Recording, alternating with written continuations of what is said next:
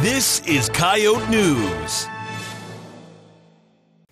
This Valentine's Day season, it's not just humans, animals also seek companionship. The Heartland Humane Society in Yankton takes in an average of 50 to 60 animals a month. I went to Heartland last week and found out the shelter is seeking volunteers. Heartland Humane Society shelters a consistent number of animals and find themselves in an increasingly tough spot. With a lack of volunteers, Executive Director Carrie Fielmeyer explains how the shortage is affecting the facility.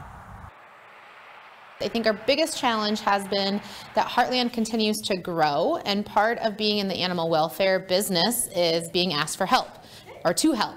For example, on Friday, are pulling 17 animals out of their shelter. So when that happens, it's a huge impact for us, and our need for volunteers in shelter and in fosters is where we're really missing the gap. It's hard to help the amount of animals needing our call if we don't have the number of feet and hands to serve them. Heartland only takes in the number of animals which can adequately be served, what is called capacity of care. Fielmeyer says helping hands make a big impact. We can only help the numbers of the volunteers we have, so we take that into an equation. So right now we can serve about 8 to 12 dogs in shelter and about 12 to 15 cats. If we were at full functional volunteers and fosters, those numbers would more than double. Fielmeyer says there is also a need for foster care placements.